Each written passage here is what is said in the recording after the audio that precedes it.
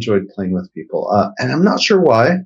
I think it's been, for me, a form of love expression, often like a way of expression, expressing affection in sort of like there's always been a jokey, humorous line to my relationships with my parents. I'm an only child, and we always joked a lot, and I think they joked a lot with their parents, and it's just the way it was. And they, there's some real trauma and tragedy in the background. Holocaust, Great Depression, some really bad shit. But often people in desperate situations use humor to get through it, and trickery and joking and keeping each other, giggling.